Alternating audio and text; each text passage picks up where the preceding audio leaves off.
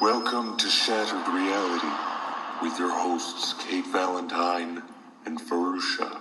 To our main programming, which is the very interesting, fascinating, intelligent guest that we have for you today, Dr. Ross Dunseath. Dr. Dunseath does work at the Division of Perceptual Studies at the University of Virginia. He is also associated with the Cedar Creek Institute, which may be another name for the Department of Perceptual Studies. I'm sure he'll set us straight with that. And he works with such parapsychological luminaries as James Tucker and Dr. Ed Kelly and the late Dr. Ian Stevenson. So I'd like you to welcome Dr. Ross Dunseath to our show, and his specialty is psychokinesis. Dr. Dunseath, do you mind if we call you Ross? Well, no, go right ahead. Thank you. So I do EEGs and MRIs, and I was wondering, since you do have some of the subjects that do this, have you seen anything that would take the so-called paranormal into the normal range? I mean, have you any evidence of changes in brain waves or anything of that nature?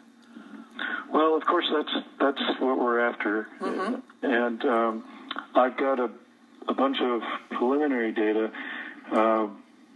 We just came off of a year-and-a-half pilot study. And there's two tasks that we have to make happen for these kinds of studies. One of them is we have to be able to reliably detect quote-unquote PK and do it electronically so we can merge that data in simultaneously with the physiology, the EEG data. So we end up having to run these things in controlled trials. They're timed. You have to do several of them. Like my standard protocol right now is 48 trials, 48 seconds each, alternating between rest and PK. And as you can see, that's a difficult task to get somebody to turn PK on and off like that. Oh, yeah. And also in the process of doing that, we accumulate mountains of data. So, and it took a while as well to get all these various protocols programmed and all the hardware and everything running synchronized and whatnot. So my pilot study that I just finished, I've got significant results. And out of those significant results in terms of getting PK hits, I was running EEGs on, I would say, 2 really good prospects for seeing something.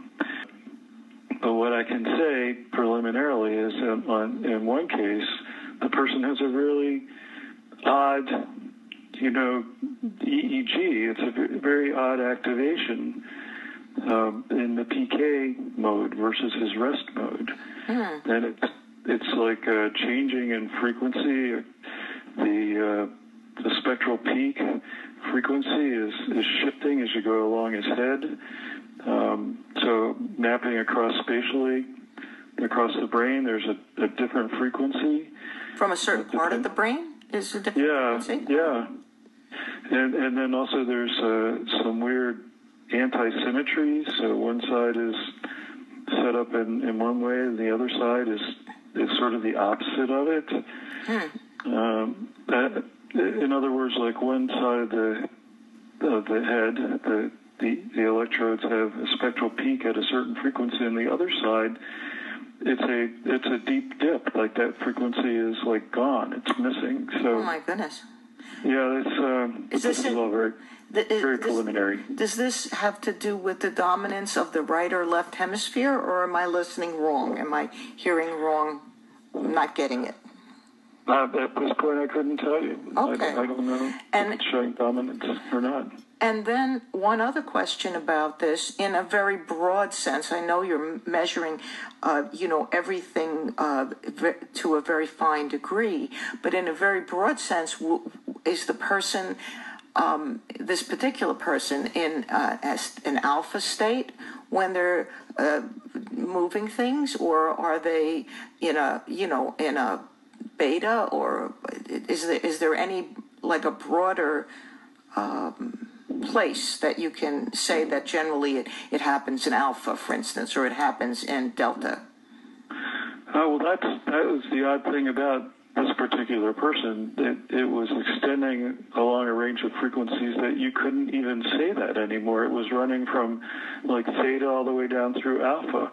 Wow. So you couldn't really say, oh, this person's in an alpha state. Well, you could say, well, part of their brain's in an alpha state, but this other part over here is in the peaking in the theta frequency. Wow. Did you use a control subject at the same time? Was there someone whose EEG you were measuring and finding sort of what I guess would be referred to as normal EEG? No, that's they do that. That's called a standard EEG or whatever, based on a person's age and sex and whatnot. There's kind of what you would expect to see in a standard EEG, and well, eventually we'll trundle that out and compare, but I can already say this person doesn't have a standard looking EEG. Like you see, it sounds like nothing like it, actually. No, I've never seen any. I've seen a fair amount of EEGs over the years, and I have not seen one that looked like that.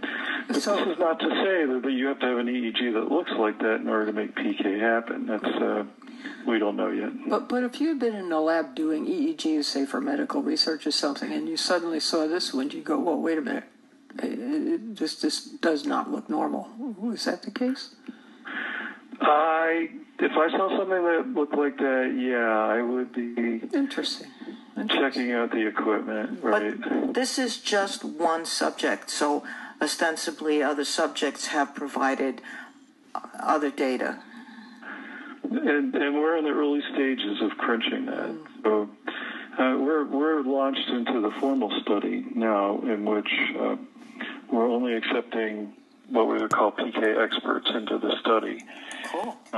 So in order to get into the study, you've got to pass a preliminary exam. We'll call it the screening test. And we have one person that's done that so far.